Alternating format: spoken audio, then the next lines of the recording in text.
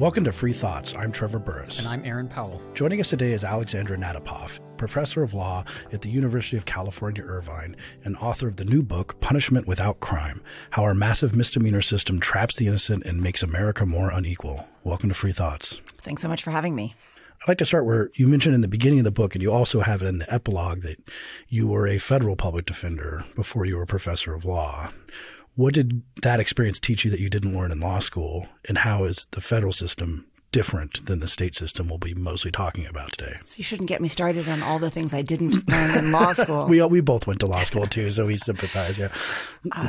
But with respect to the inspiration for this book, I think it was as a public defender living in Baltimore, working with individuals in the neighborhoods and the communities and the families in Baltimore, that it first struck me how powerful the misdemeanor phenomenon is. It was pervasive in the lives of the young people that I met, that I lived around, that I worked with, and of course that I represented. Their families, people had expectations that the misdemeanor system would intervene in their lives, that they would be swept up, that they would be sustaining these convictions that they understood would haunt them for lifetimes.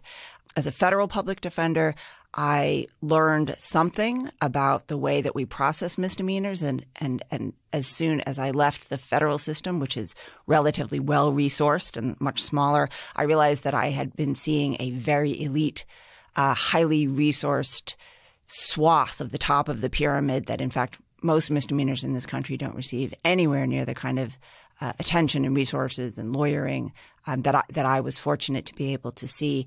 But I just was struck by how enormously important this underground phenomenon was. What's the difference between the federal and the state level public defender's office in terms of like the kinds of cases you're seeing, the kinds of people you're dealing with? Well, the federal system, as we know, is very small. It makes up less than 5% of the American criminal system generally. That's even more true for misdemeanors. There aren't that many federal misdemeanors.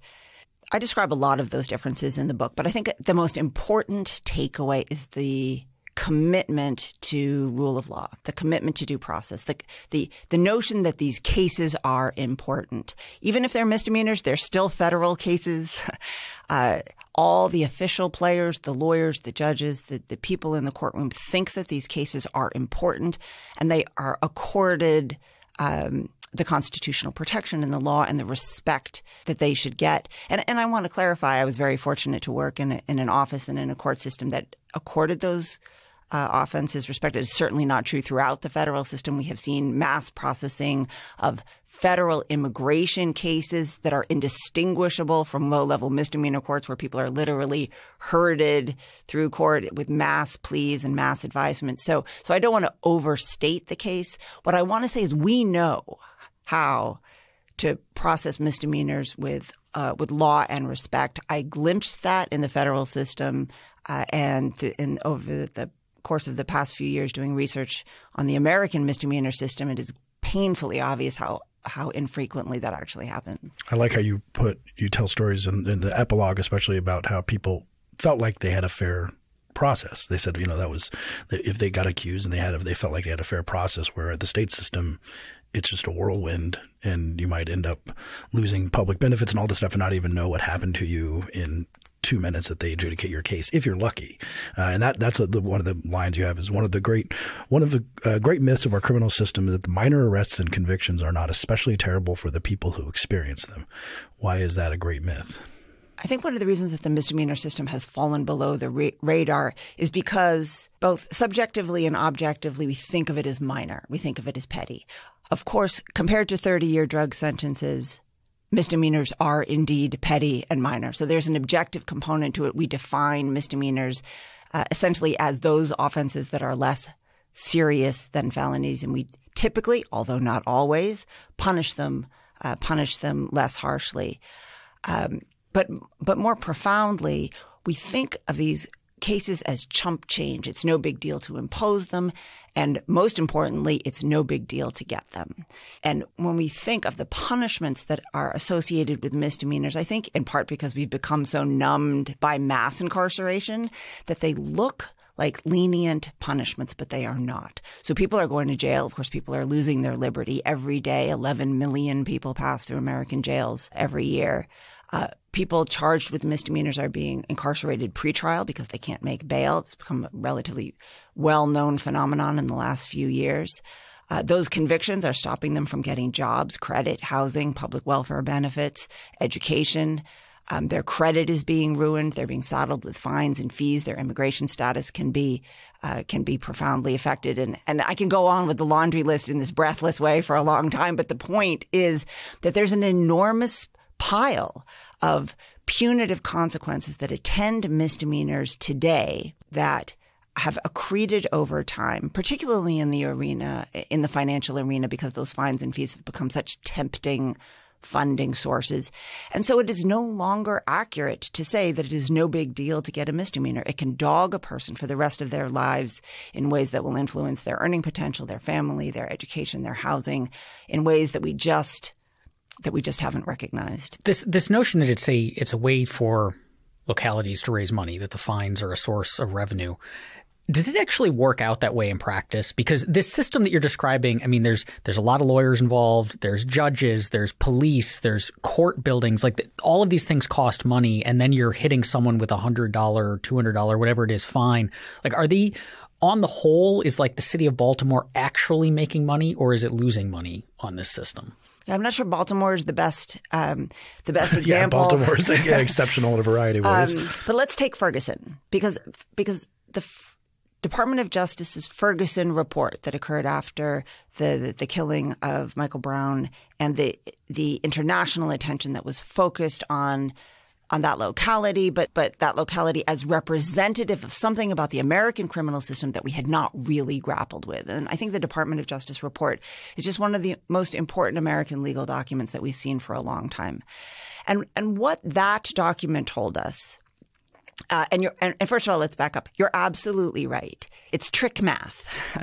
The costs and benefits. First of all, we have barely started to grapple with the true costs of arresting and convicting and punishing someone for a misdemeanor. But even the most basic accounting, often the math does not add up. It is more accurate to say that someone is profiting off of the misdemeanor revenue stream, and if that someone has influence over the number of people who are going to be brought in, the way they're going to be processed, the way they're going to be incarcerated, then that set of incentives has become a powerful driver for expanding the misdemeanor net. And that's what we saw in Ferguson. Ferguson raised millions of dollars. The city of Ferguson raised millions of dollars off of the revenue stream from low-level fines and fees from low-level misdemeanors, traffic ordinance violations. But of course, the cost to Ferguson was not fully captured in that revenue stream. The public defenders, the prosecutors' offices, the probation departments, the sheriff's department, the city, all of those different institutions were vying for some chunk of that revenue stream. And we have not yet required our criminal system, as we do for almost every other public institution, to submit itself to a true rigorous cost-benefit analysis, even just institutionally, let alone the human costs, the people who lost their jobs, who lost their health care, whose children were put into foster care. We haven't even begun to do the math properly. When people are coming through, so we're herding people through these courtrooms on a given day, what kinds of crimes, what kinds of misdemeanors are we typically seeing? So I'm going to tell you what we do know, and I'm going to tell you that we can't answer your question about what is typical, because our misdemeanor system is so opaque, and we have not required it to produce the kind of data that would let us break down, for example, how many disorderly conduct cases are filed every year in this country, in contrast, for example, to how many DUI cases are filed. You could imagine that we would think very differently about a misdemeanor system that was dominated by order maintenance offenses than we would a system that was dominated, for example, by domestic violence cases. By order maintenance, you mean like disorderly conduct, resisting arrest? Yes, like the street clearing, policing tools that that are often not about any particular harm, but about preventative policing, about gentrification, about you mentioned Baltimore a moment ago, about clearing the corner, as loitering is famously used to do there. First of all, it's worth remembering how enormous the misdemeanor system is. It's 80% of American dockets. 80% of criminal cases filed in this country are misdemeanors. And so when we think about it that way, we realize how diverse it must be. It is doing an enormous amount of work. And it is accounted for differently at different points in that system. So, for example, when I began writing this book a few years ago and I realized just how little data there was about the misdemeanor system, there was no definitive data on even just the bare question of how many misdemeanor cases are filed every year in this country. So I set out to try to get a better answer to that question. I asked every single state administrative office of the court, which is the state entity that's supposed to keep track of the answer to your question. How many cases do we file? What kind of cases are there? How many cases and who are they affecting? And I asked all 50 states and the District of Columbia for their misdemeanor data. And I could have written a book about the vast range of answers that I got. So I think it was Nebraska sent me a spreadsheet. Oklahoma never returned my call. You know, there really was I saw Louisiana also, and Louisiana is so bad in criminal justice issues in general that I'm afraid of what that number could be. They never returned my call either, and I did call a lot of people. But so to answer your question, we launder every single imaginable kind of conduct through the misdemeanor system, from relatively serious offenses. I think of DWI, driving while intoxicated, and domestic violence as sort of the paradigmatic serious misdemeanors. They cause harm. We have come, actually in both cases, to a relatively recent consensus that these are dangerous and culpable forms of conduct that the criminal system has a responsibility to intervene in. At the other end of the spectrum, the order maintenance offenses that we were talking about a moment ago, loitering, trespassing, jaywalking, spitting, gambling. Yeah, I saw in Baltimore playing dice and cards. Playing dice and cards. Although we could make jokes about how much of our nation's economy depends on gambling on Wall Street. But apparently if you do it for $5 with dice on the streets of Baltimore, now it's a crime. Or gambling run by the government, otherwise known as lotteries. Yeah, exactly. So the answer is that it's a vast range. Different states keep track of those cases differently, so we don't know exactly. The FBI keeps data not specifically on misdemeanors, but on offenses that are probably misdemeanors. So, for example, simple assault and low-level larcenies, which appear to be but are not always a large chunk of what our misdemeanor system does. But I found jurisdictions where the majority, meaning 60% of all misdemeanor cases, were driving on a suspended license. So it's very localized, it's very specific, and we don't have a good picture of it. Were you able to figure out, looking at the chart of the different state responses, there seems to be no correlation you have Delaware and West Virginia, Arkansas, West Virginia at the top, but then Montana is up near the top, North Dakota. Did you find any correlation there of what might explain this, or does it just seem kind of random? Yeah. So for those listeners who are not looking at page 42 at the moment, there's I took the data that I was able to find from around the country from multiple sources about how many misdemeanors are filed in every state, and then I ranked them by per capita filings. And so we can see that some states file 15,000 misdemeanors per 100,000 of their population, and some file under 1,000. And so the question is, what does it mean? So the bottom line is, I don't know, because you could imagine it meaning at least one of two very different, very important things. It could mean that particular state has chosen to use that misdemeanor net in a sweeping, punitive, revenue-generating way. And I think you see some more rural states here where you might expect some smaller municipalities to use it for revenue generation, like Montana, possibly. Yeah, so we could guess. So that might be why they have very high per capita filing rates. Or it might be that they've decided to ratchet back felony mass incarceration and are using misdemeanors more often to fill in gaps where they think that the state should have some criminal justice response, but that a felony is inappropriate. And so for the list that you're looking at, I didn't hazard a guess as to why.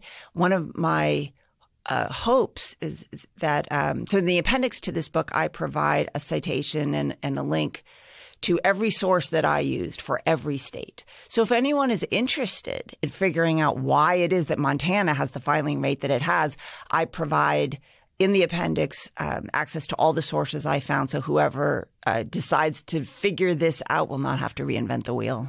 Do these numbers correlate at all or track at all with, I guess, overall kind of levels of crime in the state? So you could have measures that get a sense of so how many home invasions are there, how many burglaries, how many murders, things like that, because a state that has higher crime in general you'd expect. But then also do they track with number of felony charges? So do states, because that trade-off that you just mentioned, so do states that have higher misdemeanor filings tend to have proportionally lower felony or the other way around? Yeah, I think that that's a very important question that we're not yet prepared to answer, in part because this data gathering effort that I engaged in for this book, which I think is a very preliminary look at what the misdemeanor dockets in this country look like, I'm unaware of anyone before me who has actually asked all 50 state AOCs what their misdemeanor dockets look like. We just haven't begun to invite the kind of empirical analysis and scrutiny that you're describing that we do all the time with serious cases. We're always asking, what is the relationship, for example, between the homicide rate and other crime rates and burglary rates or poverty rates or access to health care and education? We're profoundly interested in those correlations because we understand that the criminal system is that kind of social institution. It sits right there at the heart of how we make decisions about economics and allocations of social resources. And we just haven't brought misdemeanors into that conversation. So again, my hope is by providing this first cut at the data, the sources that I used, empirically minded researchers will take up that challenge and put more pressure on the misdemeanor system to justify itself and explain what it is, what role it's actually playing. So let's walk through the process here of getting a misdemeanor. The first encounters with police often on the streets. How do police factor into this question for someone who just has a cop walk up to them and says something to them?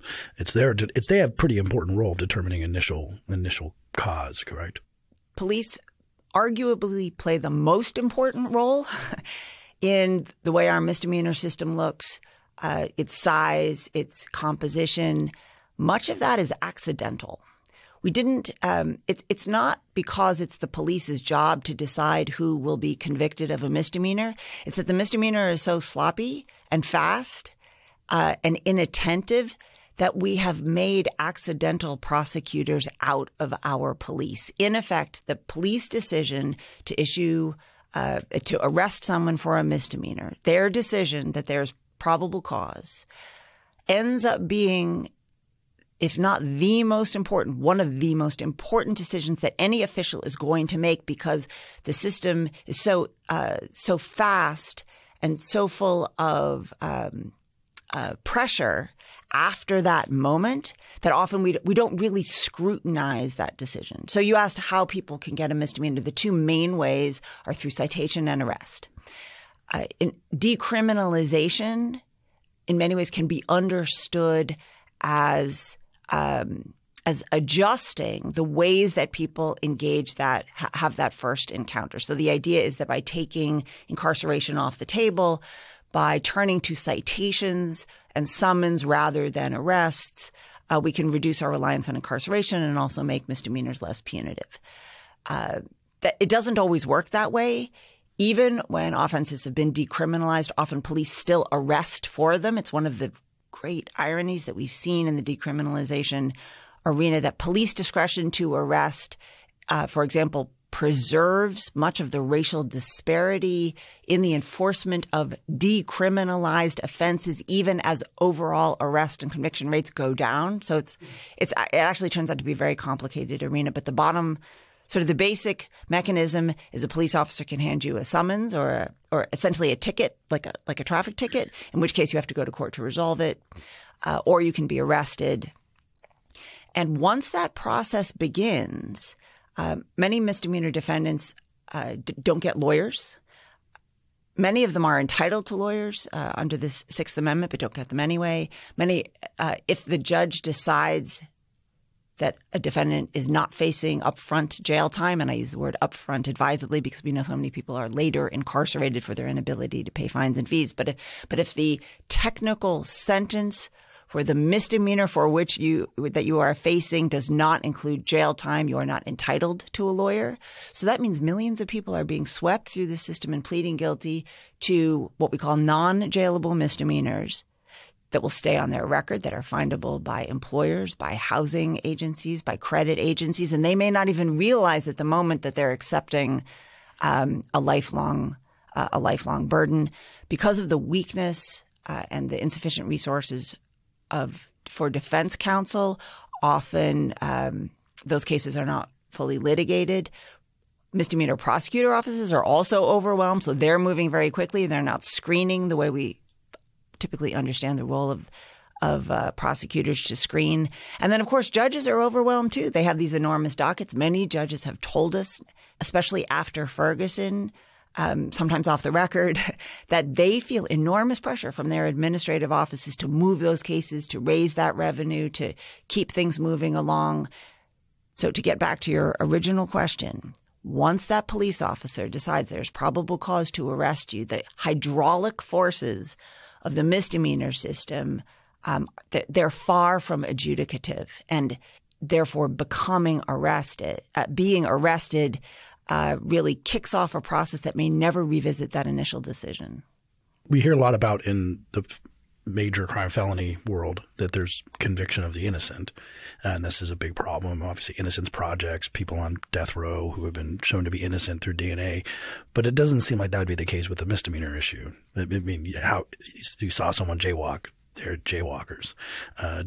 Or do we have some sort of issue that there are many people getting convicted of a misdemeanor or pleading to a misdemeanor who are in fact innocent? Yeah, so it turns out that the wrongful misdemeanor conviction phenomenon is another important part of this world that we haven't grappled with.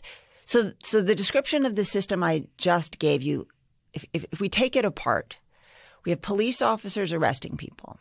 And you're right, sometimes, maybe the offense is obvious on its face, or maybe, as in drunk driving, we have extrinsic evidence of the offense that could be tested later.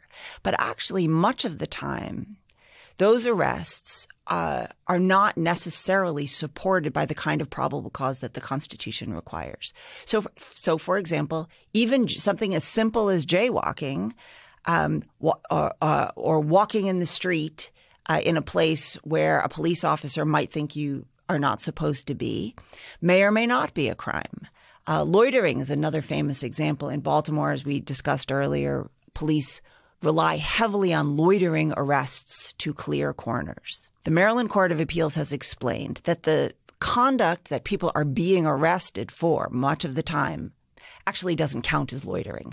Just standing on a corner, we actually have First Amendment rights of assembly that permit us to walk freely in the public spaces. That's not loitering. No matter how much a police officer would like you not to be standing there, it does not convert it into loitering.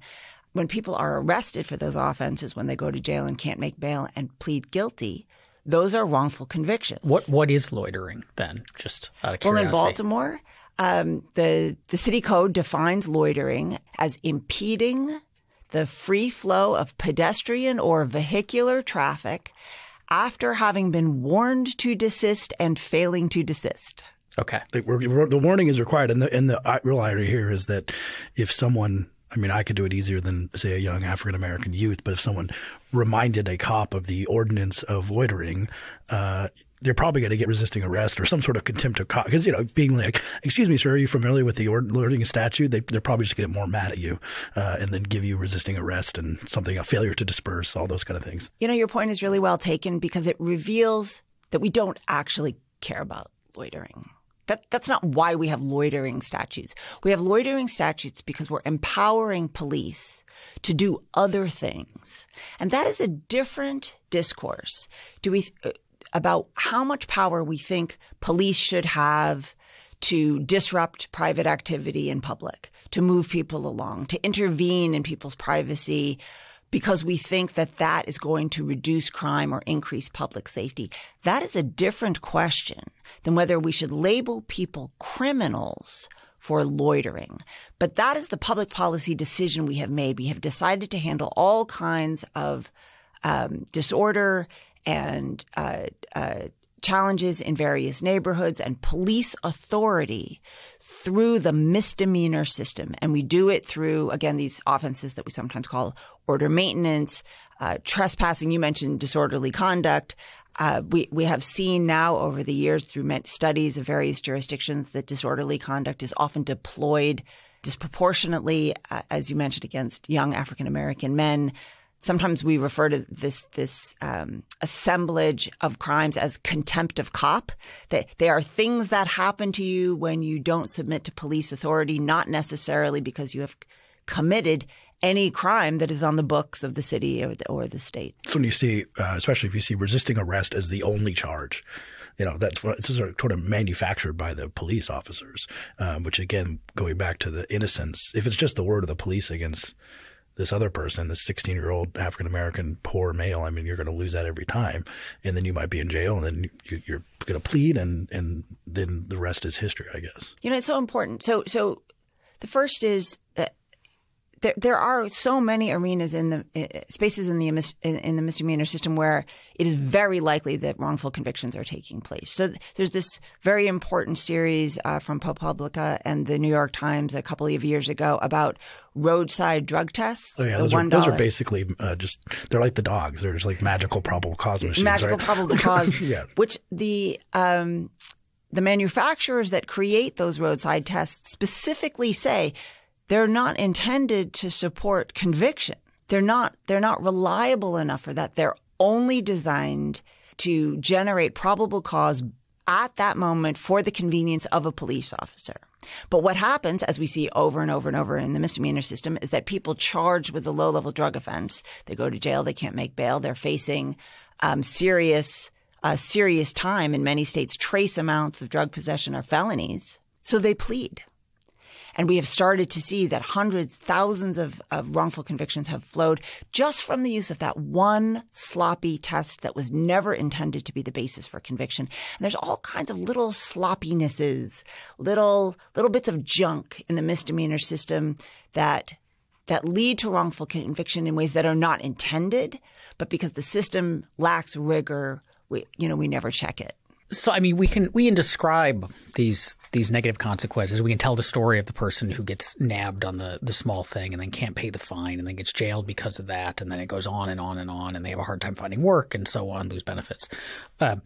But for a lot of Americans, the response to that is like, well, okay, so there's obviously we could make the system a little bit better. We could provide more resources. But on the whole, like the underlying problem that you're describing, which is that these things that people do have long-term consequences in negative ways, is like, so what? Like, don't do it. Like you don't need to, don't jaywalk, don't loiter.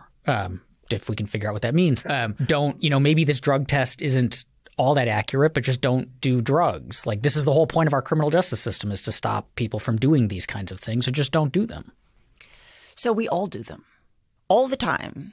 I'm guessing that, everyone in this building has committed a misdemeanor in the last week, if not this morning. So for misdemeanors, unlike felonies, unlike serious offenses, when we say, you shouldn't rob the bank. And we will work with, I, as a public defender, I represented many people who had done things. They knew they weren't supposed to do it. They were largely heroin addicts. After they detoxed in jail, they knew that they weren't supposed to do it. there's really no normative debate about whether you should commit those serious offenses. And I want to suggest that misdemeanors are not like that. That, you said it as a joke, if we could even figure out what loitering is. Well, the reason that it's hard to figure out what loitering is because the Supreme Court has said, you know what, it is unconstitutional to create crimes.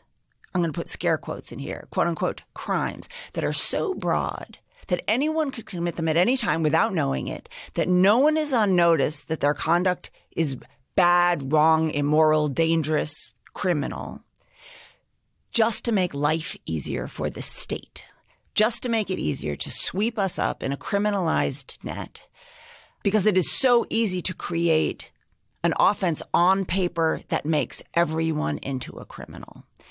And we have a deep debate now in this country. It is very, very important debate about overcriminalization, about the spread of our criminal codes, about how many people are swept up into these nets because it's so easy to commit a crime. And I think it becomes painfully obvious at the lowest levels of our criminal justice system here in the misdemeanor world, where we can see just how common this is, common conduct that so many people engage in. So the question is not, you shouldn't cross when the street when the light is yellow, because we all get to do that. We have created a state apparatus that is now picking and choosing and cherry picking for suspect reasons, either because of bias or because of the over-policing of certain neighborhoods, or because the state is trying to raise money. So they're picking off people who, for whom it may be more difficult to resist those experiences and those labels. So I want to take a step back and suggest that the misdemeanor system is doing all kinds of work above and beyond criminal work. We need a criminal system that goes after people who do harmful and wrongful things. To the extent that deterrence works, it's our government's obligation to step up and attempt to make that work. But that is not what's going on at the lowest levels of the misdemeanor system. And I think when we appreciate that, we can start to rethink these mechanisms. How much is the adversarialness or lack of adversarialness in the system, maybe in different jurisdictions, you think affect this sort of charging, what the prosecutors are going to charge, how they're going to go forward? For example, the drug field test. I mean, if there were good defense attorneys who could challenge that stuff, would you think prosecutors might change their mind even about bringing one of these cases forward or look for more evidence? And do we maybe see differences in that where you have better funded public defense bars versus less funded ones? Yeah. Yeah, I think it's important to recognize that all the pieces of the puzzle are connected. What prosecutors do is connected to what police do. What defense attorneys do is connected to what judges do. What prosecutors do is connected to and influenced by the public defense bar. So we need to look at all these institutions as a whole. It's not enough to just go after one or fix one. Again, with the caveat that we do not have good data. We have almost no data, for example, on prosecutorial declination rates, that decision where the prosecutor receives a pile of arrests and decides whether those arrestees should become defendants. It's one of the most important decisions that prosecutors make. And as far as we can tell, with the little bit of data that we have, declination rates in misdemeanor court are very low, meaning all those arrests are converting into cases which then put people in jail if they can't afford bail. That means it triggers their right to counsel. So when you go from an arrestee to a defendant, now the adversarial system is triggered. With higher declination rates on the part of prosecutors, better screening, we could shrink the entire net in a way. In a rigorous way made by an officer of the court, a prosecutor, to decide what cases really deserve to become cases. As far as we know, all those decisions are related. A stronger defense bar puts more pressure on prosecutorial offices to conserve resources, to be careful. Pressure from sheriff's departments. We see this in California where they say, we don't have enough room in the jail. especially where we haven't even talked about private probation, but where we often have private entities with incentives to perpetuate misdemeanor cases because they are extracting revenue from the process. We've heard sheriffs push back and say, hey, our jails are overcrowded because somebody else is extracting revenue from this process. I think it's very important to be listening to police, to sheriffs, to public defender offices, to prosecutor offices who are telling us, hey, these are the counterproductive incentives that we labor under. Please relieve us. Well, if the police, if sheriffs and these law enforcement officers are complaining, why are they issuing so many arrests, citations, and so on? Like if they're the ones who make that initial decision, shouldn't the kind of fixing it start with them and that they can just exercise more discretion? So, for example, there's a lawsuit now in New York on this very issue where a group of police officers are suing their own police department. That's bold. And their argument goes to just your point, which is the promotion system of the police department is driven by, according to these police officers, informal quotas, which is if they don't come in with enough arrests, they will be moved to a less advantageous precinct. They won't get promoted. They won't get their raises as they're supposed to. And their argument is you are forcing us through your personnel policies to engage in poor policing. Part of the argument is also that because they're deployed in low-income communities of color, that by definition, when you impose quotas on police officers to over-arrest, they're going to over-arrest poor people of color, depending on where you place them. So I think it's important to ask the players in these institutions, why don't you feel free to make these decisions? Judges who are supposed to be in charge, they're in charge of our courtrooms. They tell us they're under pressure from their administrative agencies to move their dockets along in ways that they feel constrain their ability to do justice. So it seems often like these players have an enormous amount of authority, and then when you ask them, shockingly, they often feel like they're under heavy pressures to engage in decisions that they wouldn't otherwise engage in. So it's a very rich, complicated, sort of sociological and institutional arena. Again, because we have little information about it, we're not well poised to help those individuals in those institutions that want to make change. But I think that is also changing. Yeah, so that's part of the question of how do we fix this. It does seem like everyone can point at other people and not point at themselves, and there are problems all over the place. Obviously, the effects, we've mentioned it a few times, but the racial effects of this, or the disparate racial effects are vast, and they affect democracy and they affect all this stuff. So we talk about some things that we could do to start kind of fixing this. So where are the best inflection points on this, do you think? Yeah. So the last chapter of my book is called Change, and I called it Change intentionally. I didn't call it reform. In the criminal system, very little is new. We've been in this conversation before. In the 1970s, there were conversations about decriminalization, about community supervision, about pushing back against overcriminalization. It seems stunning that they thought that the criminal system was too big then. It was just a fraction of the size that it is now. And we had these conversations, and we engaged in many reforms, which resulted in the enormous bloated criminal system that we have now. So as always in any of these institutions, change is tricky, but I think there are things that we can do. First, we can understand that we have a misdemeanor system.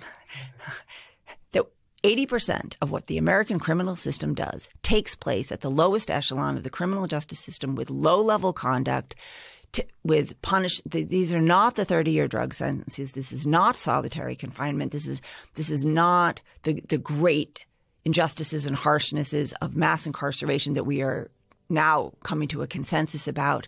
This is different, and it's important, and we need to turn our attention to it. We need to stop writing off misdemeanors as petty. They are not petty for the people who get them, and they're not minor for the integrity of the criminal system either. And if there is any takeaway from the research that I've been doing over the years and the arguments that I've tried to make in the book, it's that we need to shrink this system. We permit it to do too much work that has nothing to do with public safety, that has nothing to do with harm and victims and protecting people. It's raising money. It's enforcing gentrification boundaries. It's controlling people with homeless people who have mental health disabilities. We've just dumped all this social work, all these social problems into the misdemeanor system. And it's time that we reduced our reliance on this particularly destructive and punitive public policy.